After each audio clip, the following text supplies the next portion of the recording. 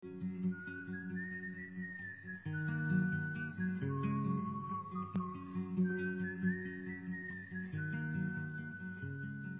time in the Gospel of John, we got through part of the third chapter. A very famous chapter because it contains the conversation between Jesus and Nicodemus. We actually got through about a third of it. But probably the thickest and slowest part. It may be that we can complete the chapter tonight. We shall see. In the first 12 verses at least, we found this conversation between Jesus and Nicodemus. Nicodemus, the ruler of the Jews, coming out of curiosity, probably representing a group, perhaps a minority within the Sanhedrin, of which he was a member, who had noticed Jesus doing these miracles. We do not actually have record of any of the miracles that they saw. In fact, John has not recorded any miracles of Jesus up to this point, except for the turning of water into wine.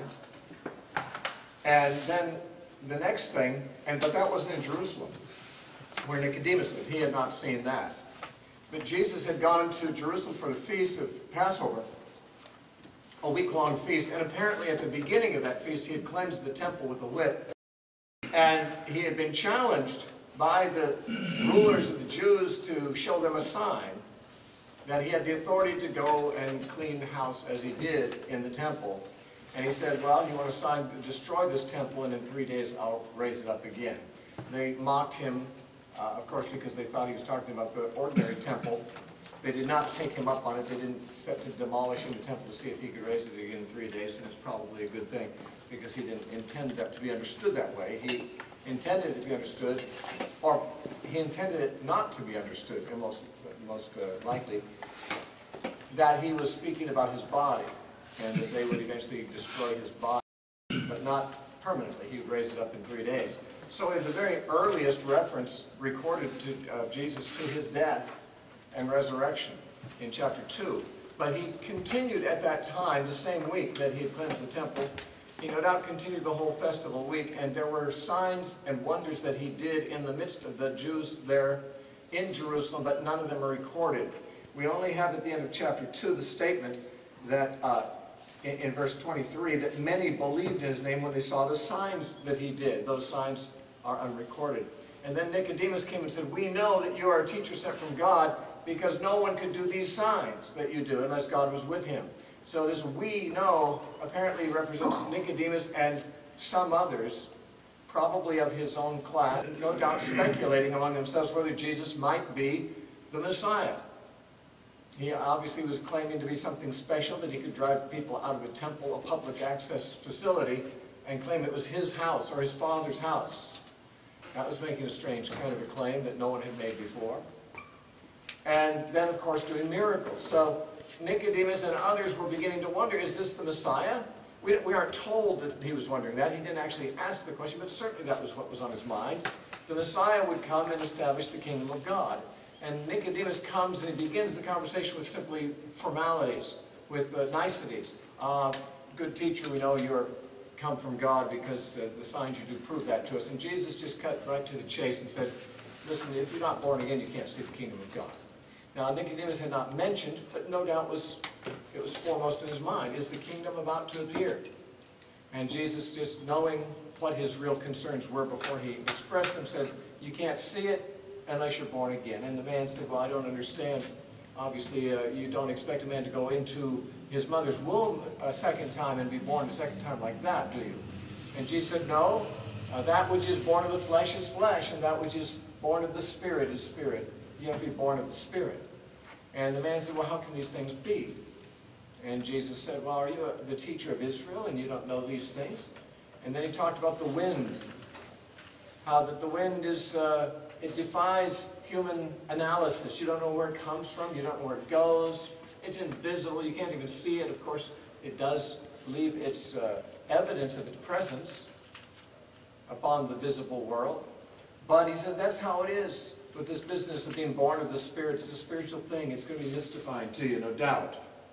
But he said in verse 11, most assuredly I say to you, we, and by this he probably means himself and John the Baptist, we speak what we know and testify of what we have seen, and you do not receive our witness. If I have told you earthly things and you do not believe, how will you believe if I tell you heavenly things? And by this strange statement, he apparently meant that if he has been speaking about things for which earthly analogies can be framed, birth, wind, things that are commonplace things of the earth, familiar things. If I can't make you understand spiritual things by the use of earthly analogies, what in the world are we going to do when we get to the time to talk about things for which no earthly analogy can be imagined, can be presented? We're not getting off to a very good start here, he's saying. And then in verse 13, he says, no one has ascended to heaven, but he who came down from heaven, that is the Son of Man who is in heaven. And this is where we left off last time, and I mentioned that last line, who is in heaven, it's probably omitted from some translations because it's absent from some manuscripts. In fact, the very oldest manuscripts lack it, but there's very strong manuscript evidence for it otherwise. And so scholars do not know if this last line, who is in heaven, belongs there or not, whether John really wrote that or not. But the problem with it, of course, is that Jesus is seemingly the one speaking. And if Jesus is speaking about the Son of Man and says, who is in heaven, well, Jesus was not in heaven at that time. He had come down. He had descended. He was not in heaven when he was speaking. Now, he was at the time the book was written. And so some have thought that this statement, the Son of Man who is in heaven, is a comment by the author. You know, writing after the fact, after the conversation. He's making his own little comment there. The Son of Man, of course, is back in heaven again. He came down, but he's now back up there. In any case, the insertion of this clause, who is in heaven, when you have manuscripts that contain it and manuscripts that don't, you have to decide which one is original. And when you think about it this way, if it wasn't there originally, why would someone put it there? It doesn't really, it only creates a problem. And yet, if it was there, we could see why they might omit it, thinking it's a mistake, because it's awkward. Usually when there's a difference in the manuscripts, and one reading is rather awkward and the other is not awkward, you can usually consider that the more awkward phrase is original, and that somebody has removed the difficulty in a later manuscript. Rather than the earlier manuscripts didn't have the problem, and someone put it in there. Why would they do that? So it's probable that this line was there originally, but it may not have been Jesus speaking. Because what we find in this chapter and in much of John is that John is not really writing the same kind of gospel the other writers of the Gospels wrote. They are simply interested in telling the story. John is wanting to analyze and interpret the story. I mean, he began his gospel differently than the others. The others just begin with the facts of Jesus' ministry or his life or his birth. But John begins with an interpretation of it. In the beginning was the Word was with God, the Word was with God, and he was the light of men, and so forth. And so John is interested not in just giving a bare facts kind of account of the life of Jesus. That had already been done by the time he wrote this. That had been done 3 times at least by Matthew, Mark, and Luke. John wanted to give a life of Jesus that was interpreted. And he wanted to give his own analysis and interpretation of the life of Christ, illustrated by examples of actual events and things Jesus said. And so we find insertions from time to time of John's own commentary after he's reported something that was said. Now, in modern translations of the Bible, there are quotation marks where translators think they belong. But no one knows for sure in some cases where the quotes close, because there are no quotation marks or punctuation marks in the Greek manuscript. So when you look in your Bible, unless you're reading the King James, which wouldn't have any quotation marks anywhere in it, all the modern translations will have quotation marks. And in the case of the New King James, which I'm reading, the monologue of Christ is treated as if it goes all the way through verse 21. That's where you finally find the closed quote at the end of verse 21. You'll find the same to be true in the punctuation of the New American Standard and the ESV, all reputable modern versions. But I think it's a mistake. I don't think Jesus is talking that long. I think it's very possible that you should have a closed quote after verse 12 and a parenthesis with John giving his own commentary in verse 13. That would explain why 13 ends with the statement, the Son of Man who is in heaven. John is reflecting back on the fact that Jesus now has gone back to heaven. That's where Jesus is now. However, I believe at verse 14 and 15 we have Jesus speaking again. Now this is a little artificial of me because, like I said, we don't know where the quotation marks really belong.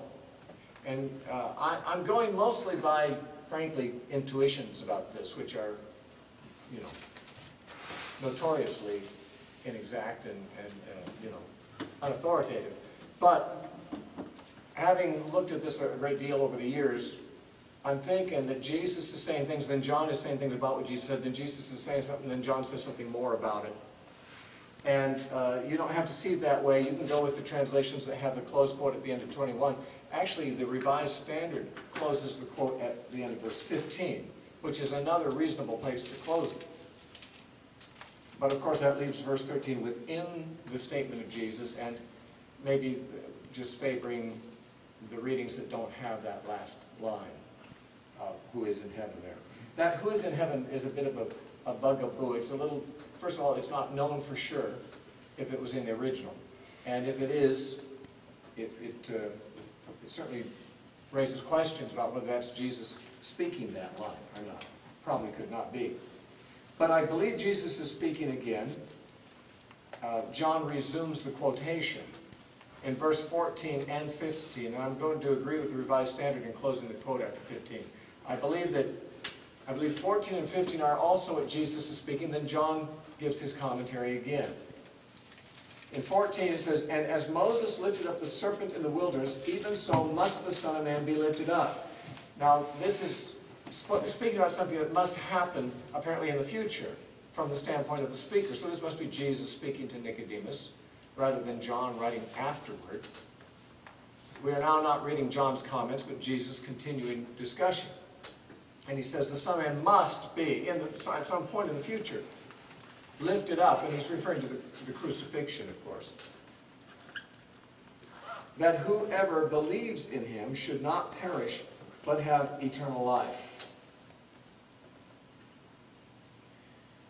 Now, lifted up is a term that is used in the Gospel of John. As I said, it is a reference to him being crucified. And he says it's just like when Moses lifted up the serpent in the wilderness. That's the same way that the Son of Man must be lifted up. Now the serpent in the wilderness, of course, was not a living serpent. This is a bronze serpent. This is alluding to the story back in Numbers chapter 21. Israel was grumbling against God again, and God sent fiery serpents, venomous serpents among them, who bit them, and many of them were dying. Perhaps all of them were bitten. Some died, and others were dying, and Moses pled with the Lord for them, and God said, well, you make a serpent out of bronze, and you put it up on a pole. Interestingly, the word that is used for pole in the Hebrew text is the word for a banner pole. Now the reason that's significant is a banner pole is a cross. It's got a vertical, and it's got a horizontal beam from which banners are hung on either side of the vertical pole. So, and if it wasn't so, how would they keep the snake from falling down? Anyway, the thing had a cross beam, and therefore they made an image of a bronze serpent and put it on the pole. And God said, whoever has been bitten by one of these serpents, if they simply will look at this bronze snake, they will be healed. And so it was. It so happened. And this is the image that Jesus gives, similar to himself being raised up on a cross. So whoever believes in him. So believing in him, in the case of believing in Jesus, is the corresponding part to looking at the serpent. It's not works. It's not earning anything. You don't earn anything by believing any more than people earn something by looking at something. It's not labor, it's not works, it's not law. It's strictly a matter of being willing to turn your gaze that way and not rebelling against it. I don't know if there are any Israelites in Moses' day who just refused. So I'm not going to look there. Why would they? Why wouldn't they look there? Well, some of them just want to be rebellious, I suppose, but all it took was to not be rebellious, just to look the direction that they're supposed to look, and they'd be healed. They would have life given to them instead of the death that they were dying. And so Jesus says essentially that his own death is going to be play a role for mankind, analogous to that of the serpent on the pole. Now, Christians sometimes are a bit bothered by the fact that that in the Old Testament, which would here represent Jesus on the cross, will be a serpent on a pole. And one would think that a serpent would be an image of Satan, not of Jesus. Why didn't he say put a lamb up on a pole, or something else that might be a suitable image of Christ, since this was intended to be a foreshadowing of Christ on the cross? And there's no obvious answer that can be given, with the exception of maybe a couple of possibilities. One is that when Jesus died, he seemed to be defeated to the eyes of man, but really who was defeated on the cross was Satan. It was really Satan that was ended up crucified, so to speak. Not literally. Jesus was then crucified, but he defeated Satan. He destroyed him who had the power of death. That is the devil, it says in Hebrews 2:14. It says that through death, Jesus destroyed him who had the power of death. That is the devil. Jesus wasn't destroyed on the cross, as would normally be the case of a man crucified, but he was victorious. It was the devil that was destroyed there. In Colossians 2:15, Paul says that Christ disarmed the principalities and powers and made a show of them openly, triumphing over them in the cross. When Jesus was anticipating his death in John 12:31, he said, "Now is the judgment of this world. Now shall the prince of this world be cast out." And in John 16, when he's talking to his disciples how the Holy Spirit will convict the world of judgment, he says, because the prince of this world is judged. The prince of this world was judged at the cross. The prince of the world was cast out at the cross. The principalities and powers were disarmed, and Satan was triumphed over at the cross. He that had the power of death, that is the devil, was destroyed through the death of Jesus. The death of Jesus conquered the devil. So to the eyes of man, it's like Jesus was hanging defeated on the cross. But really, from the divine standpoint, Satan was hanging there defeated on the cross, so to speak. Not because Jesus was Satan, but just because that's the upshot of what Jesus accomplished, you see. Now, that's one possible reason why God would have chosen a serpent in Numbers 21 to be a representative of what Jesus would later be likened to. Another possibility is this, that the Bible says that Jesus, though he knew no sin, he became sin for us. He became serpent-like in terms of God dealing with him. God had to deal with him as if he was evil itself. Not that he was, not that he'd ever done anything evil, but it's 2 Corinthians 5:21 says that he who knew no sin became sin for us, that we might be made the righteousness of God in him. In the Old Testament, the lamb that was sacrificed received the laying on of hands beforehand. The laying on of hands signified that the sins of the sinner were being transferred to an innocent victim, the lamb. Then the lamb was treated as if it was the sinner. It was put to death. The wages of sin is death. The lamb was then slain. It's as if all the wickedness from the wicked person was transferred to this innocent lamb, and now the lamb was treated as if it was the wicked one. And in Isaiah 53 and verse 6, it says, "All we like sheep have gone astray. We have turned everyone to his own way, and the Lord laid on him the iniquity of us all." That Jesus had all of our iniquities laid upon him. It became his burden to bear. It became his rap. He had to take the rap as if he was the crook. In 1 Peter chapter 2, it says in verse 24, 1 Peter 2:24, who himself bore our sins in his own body on the tree, that we, having died to sins, might live for righteousness. So Jesus bore in his own body our sins on the tree. Therefore, it was like when it's as if hands had been laid upon him by everyone in the whole world. And he was the spotless lamb, and all the sin of the whole world was transferred to him, and he became the sinner who was punished in our place.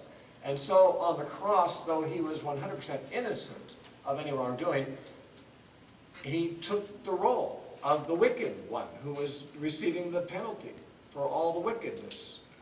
It's almost like he who was the lamb became, in the reckoning of God and in the dealings of God, the serpent, the foul thing that had to be destroyed, that had to be killed.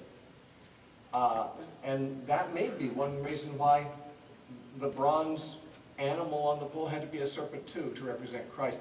Strange as it is to our thoughts, there's a mystery and there's an irony in it that Christ was perfect, and yet he had to be treated as if he was as wicked as anything has ever been, as wicked as the devil himself. So whether it was because on the cross Jesus really conquered Satan rather than Jesus being the one conquered, and therefore the serpent is represented as hanging on there as the victim of this transaction, or whether it's because Jesus himself is seen as serpent-like after all the sins of humanity are placed upon him, and he is then reckoned to be guilty of all that.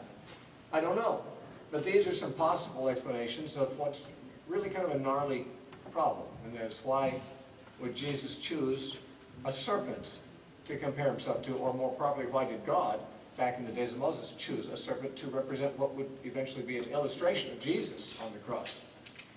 But the suggestions I've made may go some of the distance in trying to give some kind of satisfactory answer to that, perhaps. So, he said, so must the Son of Man be lifted up, verse 14, that whoever believes in him should not perish, but have eternal life.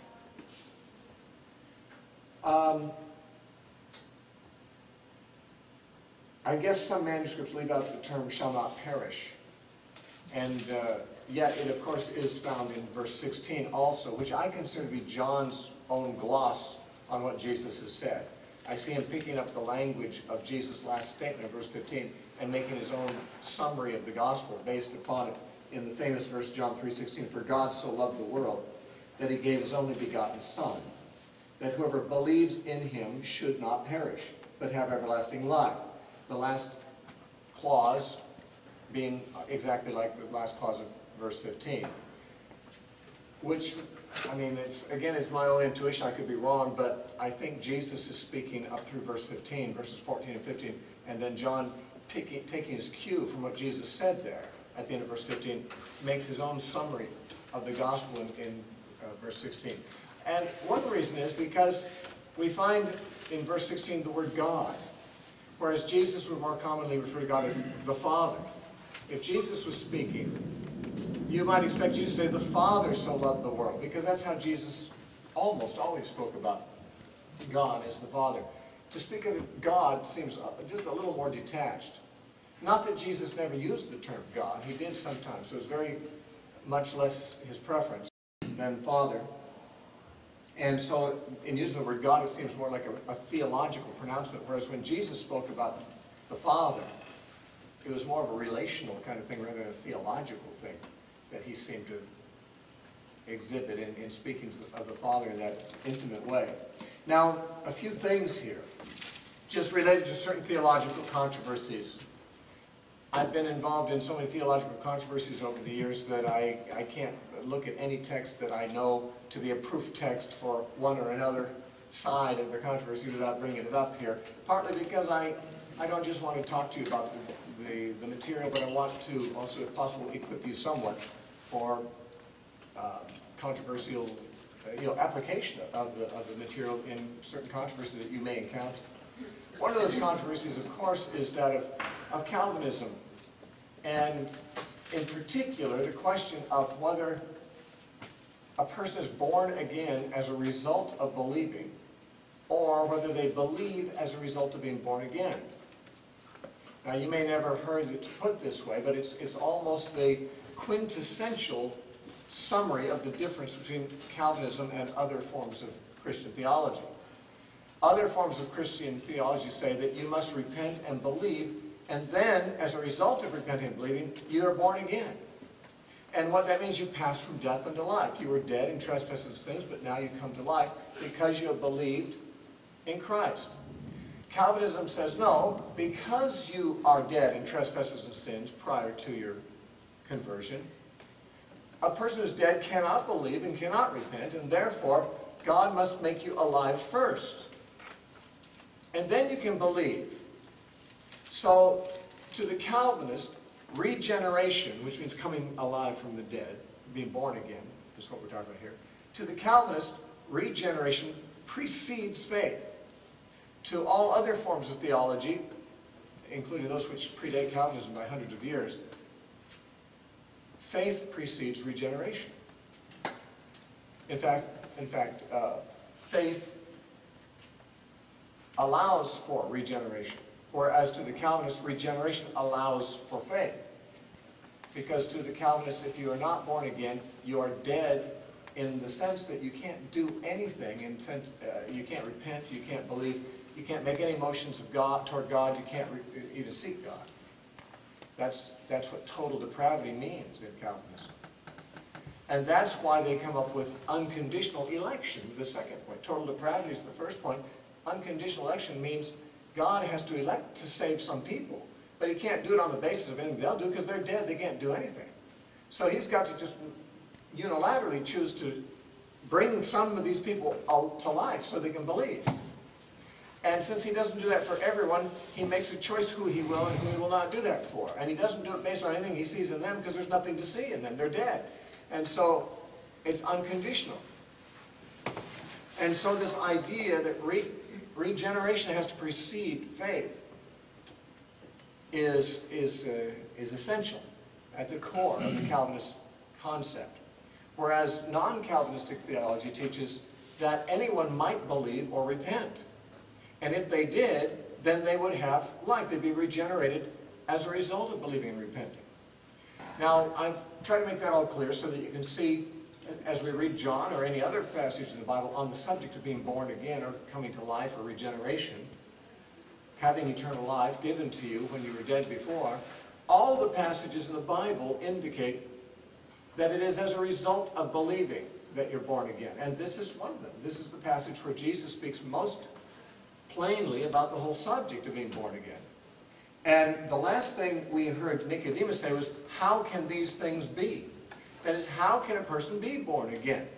Now, Jesus could have said, if he thought it was true, well, a person can't be. There's nothing you can do to be born again. This is just the sovereign providence of God toward the elect. If you happen to be elected, then you'll be born again. If you're not elected, then you might as well forget it. I might as well not be talking to you. I might as well be talking to a rock, because you can't any more repent than a rock can if you're not elect. But Jesus didn't say it that way. Jesus said, well, let me put it this way. Do you remember when Moses put a snake up on the pole? You really remember anyone who'd been bit by a snake and was dying? They could look at that snake and they'd be healed. Well, it's just like that. The Son of Man's going to be raised up also on a pole. And whoever believes in him will live. Not whoever lives will believe in him. Not whoever God brings to life first will then have the capacity to believe, but rather whoever believes in him will then, as a result of believing, will live, will have life, will be born again, in other words. So he's answering the question, how can this be? And the answer is, well, it's just by believing. It's just if you believe in the Messiah, the Son of Man, who is to be lifted up, then you will have this new life, this eternal life, which begins with being regenerated, begins with being born again. Now this is, of course, the consistent teaching throughout Scripture. There's never any place in the Bible that says, if you come to life, then you will believe. But there are many places that say, if you believe, you'll come to life. And that faith precedes regeneration, which that very fact alone settles the whole debate for anyone who's, I would think, doesn't have an agenda in the matter, just would like to see what the Scripture teaches. If you look at John chapter 20 and verse 31, John says, "But these are written that you may believe that Jesus is the Christ, the Son of God, and that believing you may have life in His name." That is, I'm trying to bring you to the point of believing, because then, if you believe, then you can have life. Believing means, as a result of believing, then you will have life through His name. So again, the life comes as a result of believing. The believing doesn't come as a result of having previously unilaterally been brought to life, because you have to be unconditionally elected for that. In Colossians chapter 2, might as well see whether Paul and Jesus are on the same page or not. I think they are. In Colossians chapter 2, Colossians 2:13, Paul says, "And you, being dead in your trespasses and uncircumcision of your flesh," that is before, that's what they were. They have been dead in their trespasses and sins. "You, being dead in your trespasses and your uncircumcision of your flesh, He has made alive," okay, He regenerated you, "together with Him, having forgiven you all trespasses." Now that last line, "having forgiven you," means that happened previous to Him bringing you alive. He has brought you to life, having previously forgiven you. How did you get yourself forgiven? We're justified by faith, aren't we? Isn't that the whole teaching of the Scripture? Justification by faith. If you have been forgiven, it is because you've had faith. Abraham believed in the Lord, and it was counted to him for righteousness. You have been forgiven, of course, because of your faith, like Abraham was, like David was, like Paul argues everywhere we are. But notice he says that God has brought us alive from the dead. You were dead, but He has made you alive together with Him, having, and the word having means having previously forgiven you of all your trespasses. That means, of course, that transaction of forgiveness took place before the transaction of regeneration. I believe simultaneously, essentially, but Paul is saying that the regeneration is the upshot of forgiveness. Because God has forgiven you, because you believed, then He's made you alive again. Anyway, this is, I don't have to go on and on. One could just say, as you look at any Scripture in the Bible about regeneration, about coming alive from the dead, in every case it is said to be the result of faith, not the cause of faith. And so Jesus is the first to bring this point up when He's talking to Nicodemus. How can I be born again? How can I be regenerated? Jesus is going to say, well, it just all depends on whether you were elected or not before you were ever born. Maybe you can be, maybe you can't be. He said, no, anyone who believes in Him shall not perish but will have everlasting life, will receive this life that comes through regeneration. Anyone who believes in Him. That's what Jesus says. Whoever believes in Him should not perish. Now, my own understanding is that John is the writer. That is not Jesus. Jesus is not speaking beyond this point, that John is giving now commentary based on this conversation he had with Nicodemus in verses 16 through 21. So the fact that the New King James and many translations keep all those verses within the quotation marks as if Jesus is still speaking is an area where the translators and I would have a different opinion about that. So Jesus, having spoken about whoever believes in Him will not perish but have everlasting life, John picks up that thread in verse 16, I think. It says, "For God so loved the world that He gave His only begotten Son, that whoever believes in Him should not perish but have everlasting life. For God did not send His Son into the world to condemn the world, but that the world through Him might be saved. He who believes in Him is not condemned, but he who does not believe is condemned already, because he has not believed in the name of the only begotten Son of God. And this is the condemnation, that light has come into the world. And men love darkness rather than light, because their deeds were evil. For everyone practicing evil hates the light, and does not come to the light, lest his deeds should be exposed. But he who does the truth comes to the light, that his deeds may be clearly seen that they have been done in God. Now, as I said, there's reasons why I personally think this is John instead of Jesus continuing to speak. The use of the term God so frequently instead of the Father. None of these verses do make reference to the Father, but the word God is used again and again. Also, that he speaks about the light in the same way that John did in the prologue of the Gospel a great deal, and in John's epistles. But of course, one could argue that Jesus used those terms here and John picked it up from him. That's a possibility. Certainly John was influenced by what he heard Jesus say in these things. But the material in verses 16 through 21, especially 17 through 21, don't seem to be directly relevant to Nicodemus's concerns. Nicodemus was not one of these people who was hating the light. He came to the light. He knew Jesus was something, and so he approached him. Now, these verses talk about people who come to the light because their deeds are truthful deeds, and then there's people who don't. It's more like a universalizing of, you know, the choice that people have to make, that John might be making to his readers, but which Jesus, there wouldn't be a real direct reason for him to say these things to Nicodemus, who had already showed himself to be one who comes to the light. Jesus could just be talking in the abstract about people who aren't there, who hate the light, but it wouldn't be an essential part of what he's communicating, I think, between himself and Nicodemus, in my opinion. Anyway, whether Jesus said it or John, it's true theology, and so we'll just deal with its contents rather than worrying overmuch about who spoke it. Now, John 3:16, of course, is at one time was the best known verse in the Bible. I say at one time because I think another one has become more well known since in modern times, and especially among unbelievers, and that would be Matthew 7:1. Judge not that you be not judged.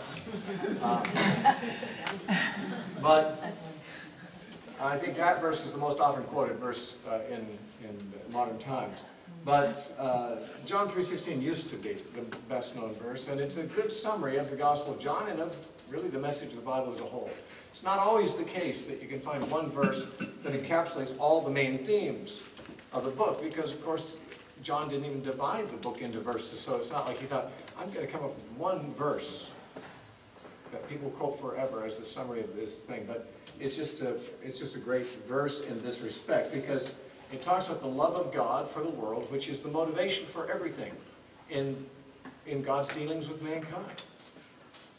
That's why he called Abraham. That's why he called Israel out of Egypt. That's why he sent his son, because he cared for the world, and through Abraham's seed, Christ, he would eventually bless all the nations of the world. Every family of the earth will be blessed through Abraham's seed, who is Christ. It's God's love for the whole world that caused him to do this. And therefore he sent his only begotten Son. Now that's how the King James and the New King James read.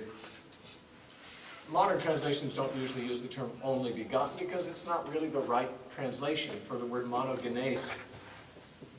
The Greek word monogenes is there instead of only begotten. And in the old days, in 1611, when the King James was translated, Greek scholars thought that monogenes was related to the word genea, or generated or birthed, and mono means only, so they thought only begotten is the meaning of it. However, they now know that monogenes has a different etymology, and it has more the meaning of something like unique. Not so much only begotten, but unique. Now, essentially it's the same issue, but a lot of translations, like I think the NIV uses the phrase one and only Son, something like that. The one-of-a-kind Son, the one and only Son. And we were dealing with the New King James here, so we've still got the King James wording. There's no significant difference, I think, except that if the term did mean only begotten Son, then it has to be taken not absolutely, because of course God has begotten us also, the Bible says. We've been born of God. Peter says, blessed be God, the Father of our Lord Jesus Christ, who has begotten us again unto a living hope by the resurrection of Jesus Christ. So were begotten sons too. In that sense, Jesus is not the only son that God has ever begotten. But he is the unique son. He's not like any other son. He's the one and only son of his kind. And that's what the word monogenes means here. And God did this so that whoever believes in him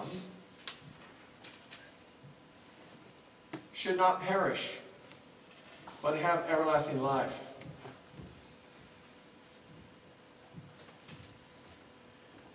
Perish. What does that mean?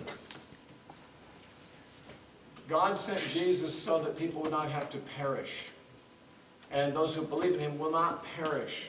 What does perish mean? Well, the Greek word perish, apolistai, means a number of things. Sometimes it's translated die. Sometimes it's translated destroy. Sometimes it's translated to lose or to be lost. And sometimes perish.